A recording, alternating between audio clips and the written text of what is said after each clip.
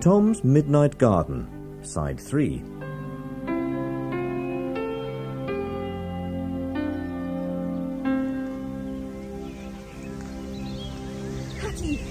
Hattie, wake up! You fell from the treehouse. There's blood on your head. Abel's coming, he'll help.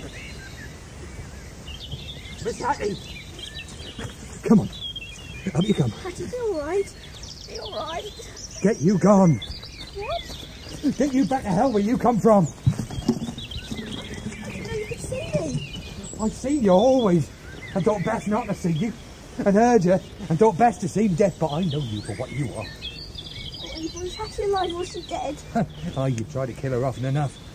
Her that had neither mother, nor father, nor home here.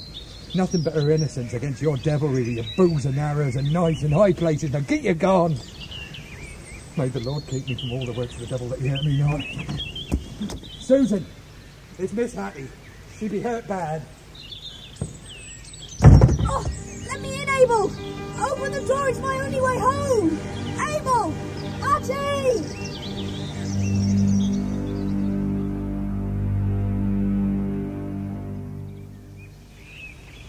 Abel!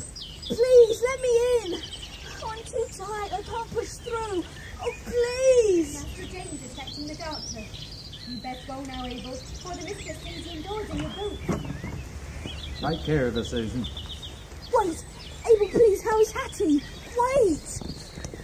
Abel, please, Abel, she's not dead, is she? She's not dead! No, she's alive. Oh, Hattie's alive. And Abel hasn't quite shut the door. But oh, Peter, the hall has all its old furniture again. The old stuff isn't fading away like it did before. It's staying. I'm in Hattie's house, but I don't know where Hattie is. I keep thinking she must be a ghost. I can't see any other explanation. And people have to die. They have to die before they become ghosts. Is this how Hattie died? Falling from our treehouse? If I go upstairs, perhaps I'll find her. Perhaps she's all right after all. Hattie? Hattie?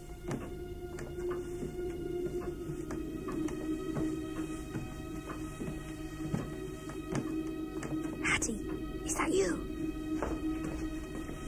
Now there's someone coming. What if he can see me too? No, he can't. Mother? Who is that? It's James. James? But he's a grown-up. You can come in. I'm only brushing my hair. How's Hattie? Hattie will do well enough. Is that what the doctor said? Yes. We must be thankful then. Thankful? But what was she doing to have that accident? Climbing trees, if you please. Has she no sense of what is fitting to her sex? And to her age now. She's old enough to know better. Hattie is young for her age. Perhaps it comes from her being by herself so much, playing alone in the garden. Oh, you were always kind to her. And so is Hattie never to grow up? Is that it? Pass me my hairpins. Of course Hattie will grow up. Good for you, James. But I think we should begin to consider what is to become of her then. She is not to expect anything more from me, surely. I've given her charity enough. In that case, Mother, she will have to earn her own living. Although how she is to do that, I don't know. Or perhaps she will marry. Although again, I don't know how. She knows no one, and meets no one outside this house and garden. I will not have her ruling here when I'm gone. What do you mean, Mother? If you or Hubert or Edgar should ever think of marrying Harriet, do not expect to have a penny from me. Oh, Hubert has never cared for the girl, and I believe Edgar dislikes her. But you have pitied her. Go on, James. Say you'll marry Hattie. Mother, I have no intention of marrying Hattie. But I do believe she is to be pitied. She is pitiable, certainly. Well, surely now she is growing up, she should meet more people. Oh, you know perfectly well she loves only to be alone in the garden. We must make her want more. She must not be allowed any longer to hide away from our friends when they call. When we make up parties, we must encourage her to join in. Boating, picnics, whist drives, skating in winter. Huh. I'll go to her now and tell her that when she is well again, we all want her to go out more and make friends. We all? May I say that you wish it, Mother? Oh, you may say what you like to her. You may do what you like with her, and the less I see of her, the better. Thank you, Mother.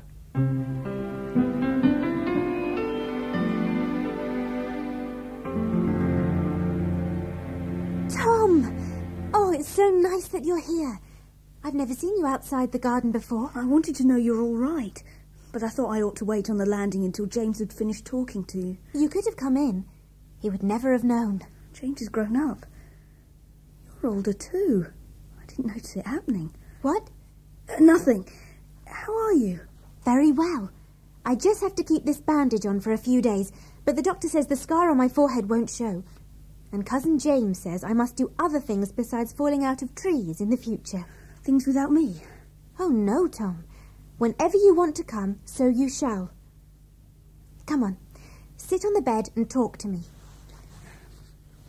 This is a big room, isn't it? But you've got bars across the bottom of your windows, as if it were a nursery. They look familiar. This was my cousin's nursery when they were little, and after that, my nursery. And then because I was the last child, it stayed my bedroom. You have 2 windows. Where is the bathroom in this house? Bathroom? Well, where do you have your bath? In here, of course. Just as the boys do in their bedroom. Here? How? The tin bath is brought in, and Susan carries cans of hot water up from the kitchen. In winter, my fire is lit, and I have my bath beside it. You could make a proper bathroom here. You could run a partition somewhere down the middle of this room, here, so there'd be a window on either side. Then this part could still be my bedroom, and the room on the other side could be a bathroom. Well, that's a stupid idea. This would only be a slice of a room then. Yes, and the partition would be thin, and you'd be able to hear if anyone had a bath next door. Oh, I'd never want to hear that. I don't suppose you ever will. Other people may. I like your room better, and I like your view better. Better than what? Better than if there were nothing but houses opposite. Don't be silly, Tom. Why would there be houses out there? I wish there was still this room and this view. I don't understand you. Oh, Tom, don't sound so sad. Hattie, what does the picture on the grandfather clock mean? The angel reading the book? Something from the Bible. It's difficult to understand, so I can't remember it exactly. I'll find out if you want to know. Oh, yes, please. Who will you ask? I shall ask the clock. It's written there. I've never seen it. No, you can't. It's written so low down on the clock face that it's hidden by the edge of the dial door. First, you have to unlock the pendulum case. Inside there is a catch. You release that, and the door that covers the clock face opens. Then you can see the words. Who keeps the key to the pendulum case? The grandfather clock keeps it. The key is always in the keyhole. But anyone might unlock it. Only Aunt needs to wind it. She's forbidden anyone else to touch it. The key isn't there now. I mean, I can't unlock it. Next time I'm downstairs, if there's nobody about, I'll open the dial door, and then you can read the secret for yourself. Thank you. I'll show you a secret now. Come here, now. Look up there, between the window and the shutter. Do you see? It looks like bits of black cloth. What is it? Bats. They sleep there in the daytime and fly out into the garden at night. Once, one flew into my room by mistake. What did you do? I screamed and screamed. Susan had told me bats get caught in your hair, and then all your hair has to be cut off to get rid of them. I don't think that's true. No, but I believed it then. Susan had to come in and chase it out for me. Mice come in too, especially in the autumn after the harvest. I can hear them running races behind the skirting boards. And I'll show you something else.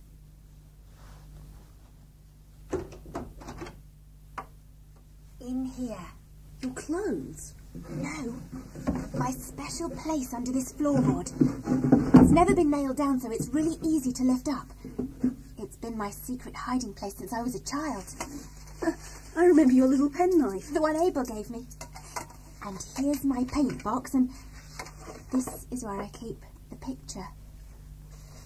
Who are those people? They were my mother and father, long ago. You remember, Tom? I once used to pretend they were a king and queen. That'll be Susan. I'd better get back into bed. Now, Miss Hattie, it's time for you to sleep. I've come to take your lamp. Thank you, Susan. Will you leave the door a little open? I like to see the light from the hall. Yes, I will. Good night, Miss Hattie.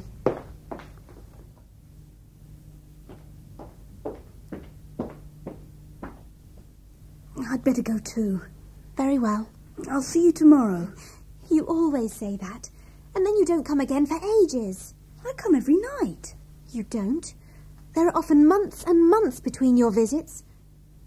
Never mind. Good night, Tom. Good night, Hattie. I will come tomorrow.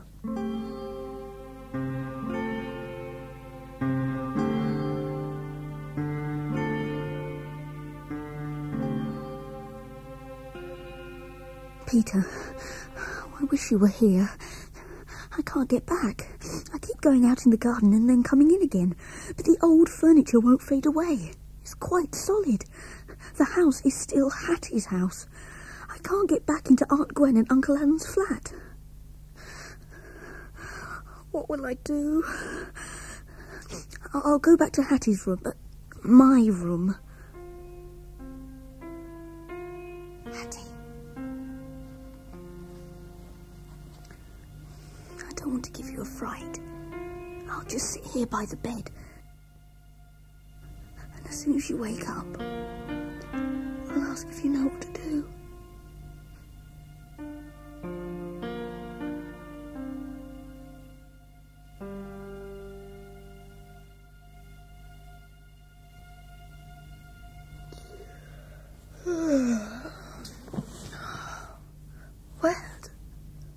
I'm back. I went to sleep in Hattie's room, but I've woken up in mine. How does it work? Oh, I was right about the room. The window's the same. The door's the same. This was Hattie's room. Well, half of Hattie's room. The other half is the bathroom. My slipper. What if they find the flat door wedged with my slipper?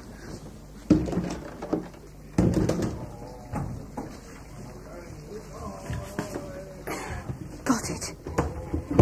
Tom, dear, what are you up to? Nothing, Aunt Gwen. I was, just, You want the bathroom, don't you? Yes. Uncle Alan won't be long. He's always ready for breakfast by 7:30. Can you wait? Shall I get him to hurry? No, I'm all right. Thank you.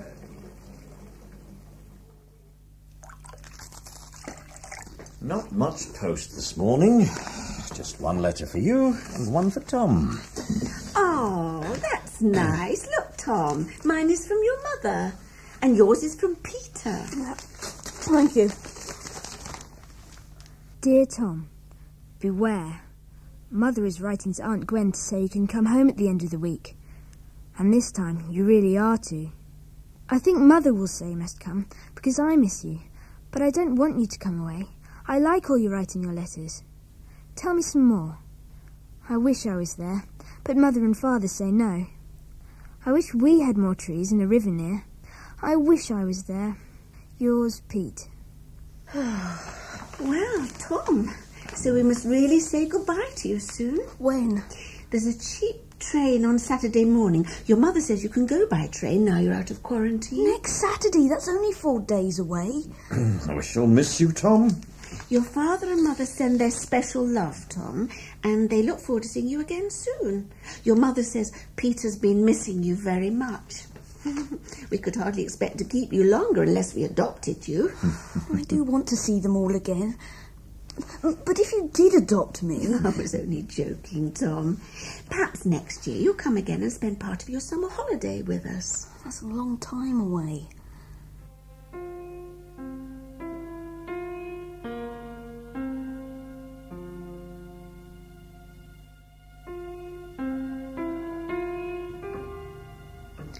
Every one of your ticks brings Saturday nearer. How am I going to have time to do everything I want to do in the garden in just 4 nights? You're the link. You know the secret of time and the garden. And tonight, after you strike 13, Hattie will open your door for me, and I'll know the secret too. What are you doing down there, Tom? You know you mustn't touch Mrs. Bartholomew's clock. I was just a bit bored. Can we go and see the river? Oh, yes. Now that you're out of quarantine, we can. It's very built up along there, but if we go to the bridge we can see it. I'm sure I can find the way.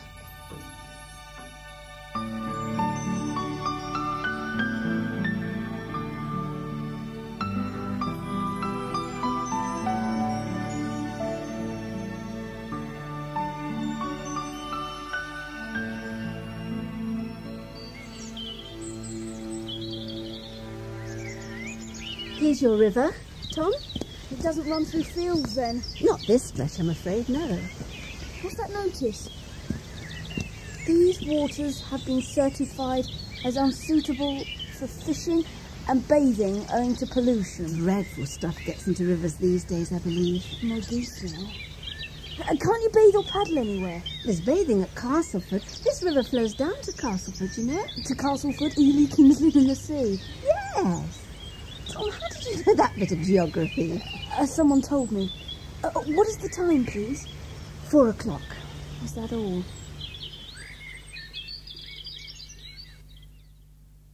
Oh, dear Peter, today is going so slowly. I want it to be tonight. Tonight, Hattie is going to show me the secret of the clock.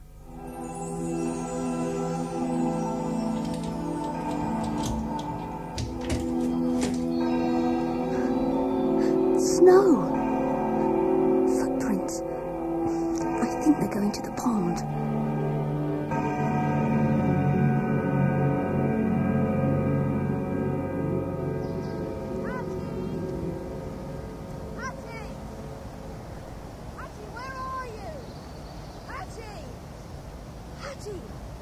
Why, Tom! Oh, you have no skates. You better not come on the ice. Oh, Tom, skating is so wonderful. Though I do not dare let go of the chair yet. Hattie, you remember you But said... you're thinner. No, I'm fatter, Aunt Gwen waved me. No, I didn't mean that. I meant thinner through. I'm sorry. I don't know what I meant. It doesn't matter. Hattie, you promised to find out for me about the writing on the grandfather clock. Did I? When you fell from our treehouse. You promised. Oh, why, that was long ago. You've waited until now, Tom. Couldn't you wait a little longer? You can watch me skate. Hattie, you must keep your promise. Oh, very well. But it means I must take off my skating boots and put on my shoes. Oh, my skating is improving so much. As soon as I can skate without holding onto the chair, I'll be able to skate on the river ice with the others. Hubert and James and Edgar, and the Chapman girls and young Barty. Have you never learnt to skate, Tom? Yes, I can skate. Are you ready? Come along, then. I'll show you the clock.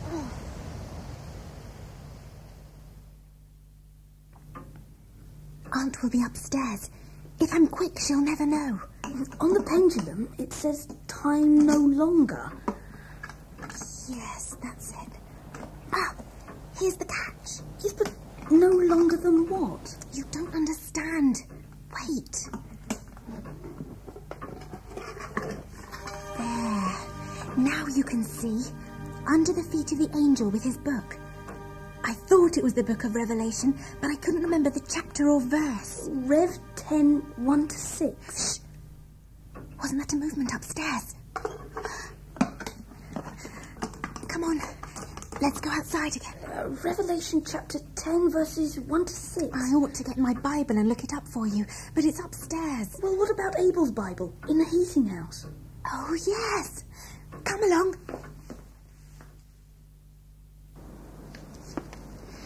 Leave the door open, Tom, to let in the light. There's the Bible. Abel still keeps it on top of the other books.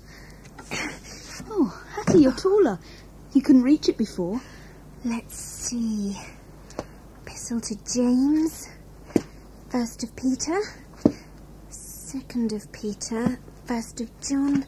2nd of John. Jude. Revelation. Revelation is the last book of the Bible.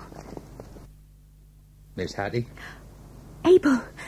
Oh, Abel, do you mind? Of course, I wanted to look something up in your Bible. I'm very sorry if you object. I'll put the book back, of course. No. No, for there's truth in that book and salvation. Them that reads in that book, they cannot be altogether damned. Abel, I hope you don't think I'm damned. I wasn't speaking to you, Miss Hattie. I'll leave you to it.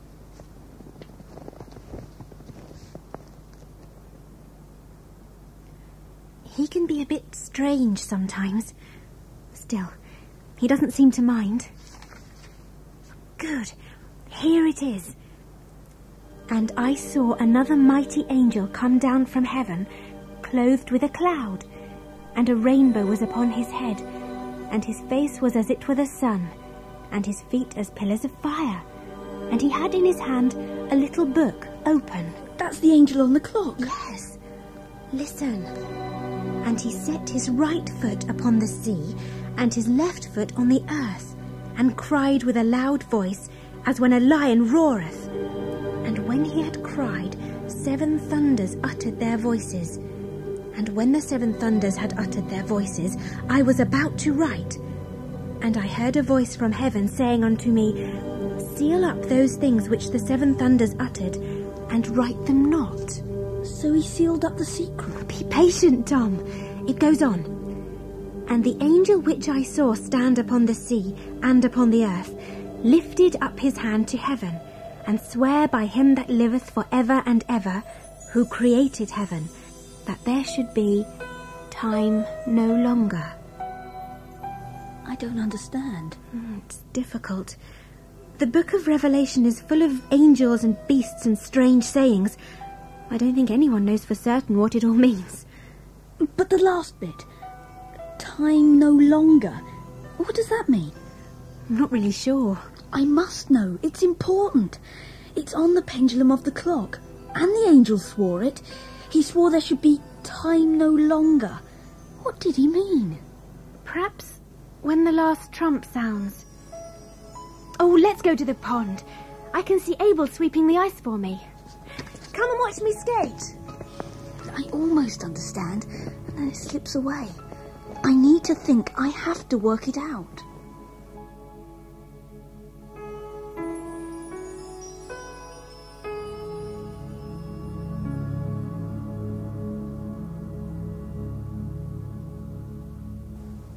Dear Peter, I've been thinking about time. The angel on the grandfather clock says, time no longer. But if time is ever to end, that means that here and now, time is only a temporary thing. That's why it can change in the garden, always being the past, but not always the same bit of the past.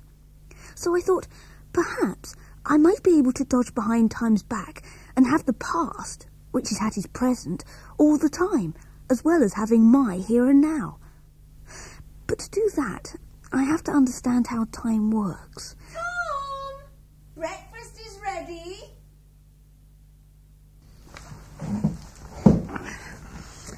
Aunt Gwen, what is time? 7:30, Tom.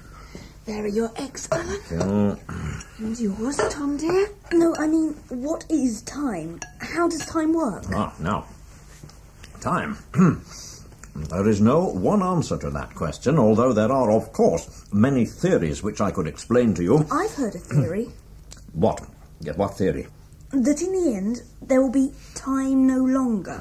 I don't believe I know that one. An angel said it. An angel? What on earth have angels to do with scientific theories? Well, Alan. Can't have conversations like this at breakfast time. I wish you wouldn't. I didn't know he felt like that about angels. Your uncle is as reverent as anyone about angels in their proper place, but his nerves are always a little edgy early in the morning. So easy to make him lose his temper. Then he leaves his breakfast. It all leads to indigestion. I'm sorry.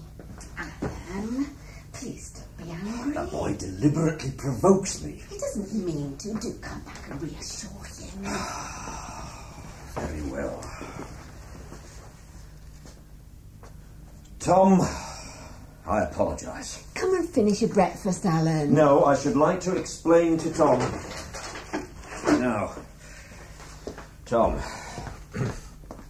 you see, it was once thought that time flowed on as a never-ending stream without relation to anything else, But if you will look at this diagram, Tom, you will see that modern theories of time are more complex than that. I don't understand. I don't understand. You see the position in time of point A, Or, for instance, think of Rip Van Winkle. Rip Van Winkle fell asleep in an enchanted place on a mountainside.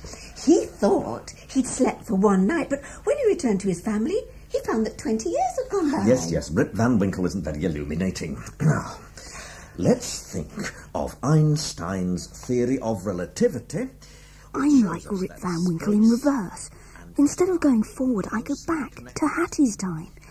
But not always to the same time, nor in the proper order. The fir tree was standing, fallen, then standing again. Hattie's been my age and younger and older. My visits have covered about 10 years, but only a few weeks of my own time have passed. How fast and in what direction? Is it that different people have different times, though they're really all bits of the same big time? Well, one could say more accurately that... I might be able to step back into someone else's time in the past, or she might be able to step forward into my time, which would seem like the future to her, though to me it's the present. No, it would be clearer, Tom, to go back to point A... And she would no more be a ghost from the past than I would be a ghost from the future. We're neither of us ghosts, nor is the garden. What are you talking about, ghosts, gardens? Suppose someone really had stepped out of one time into another. That would be proof. Proof? I have been able to explain very little if you have not understood the proof in matters of time. I'm sure that's all been a very helpful answer to Tom's question, hasn't it, Tom, dear? What? Oh, yes. Thank you, Uncle Alan. Hattie tried to explain about the words on the clock, and Uncle Alan tried to explain time to me, but I still don't really understand. When I go into the garden tonight, I don't know if I'll be in the same bit of Hattie's time or a different bit. And if it's a different bit, I don't know if it'll be an earlier bit or a later bit. Time no longer.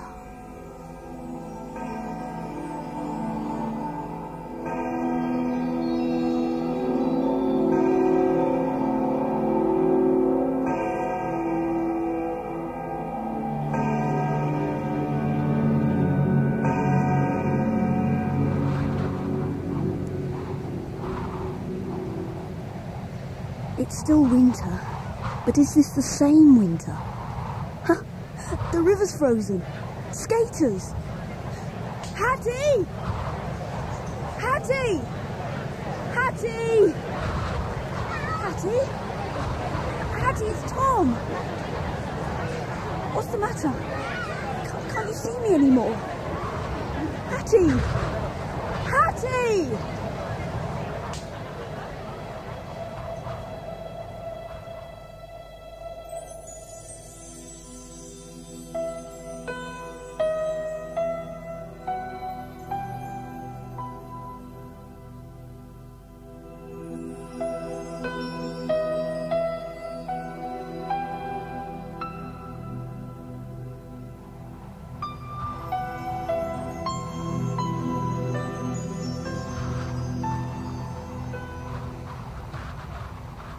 Hattie!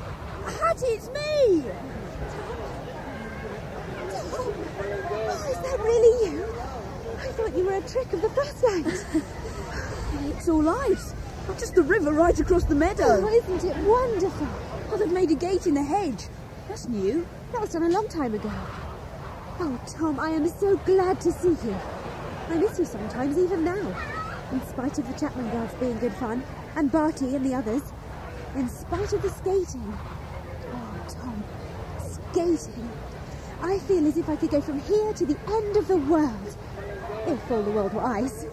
I feel as free as a bird. Oh. Why haven't you any skates? Yes, why haven't I? Hattie, listen. Where do you keep your skates when you're not using them? In the boot cupboard in the hall.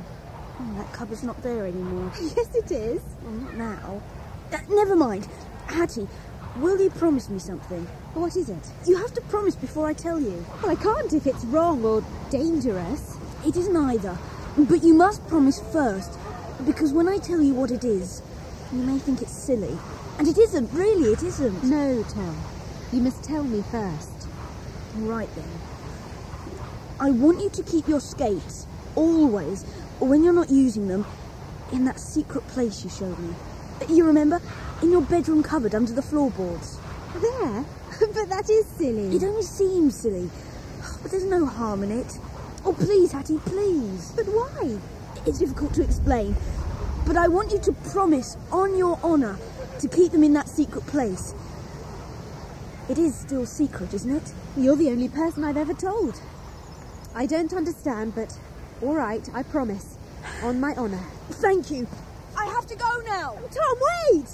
That promise means I should have to leave the skates behind altogether if I went away from here. I have to go back and see if it's worked. But Tom!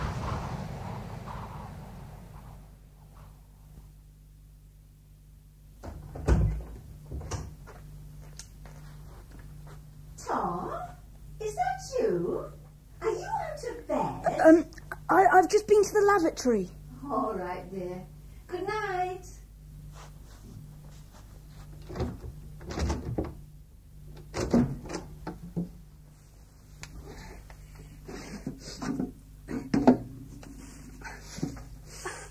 It did work. They're here. They're really here.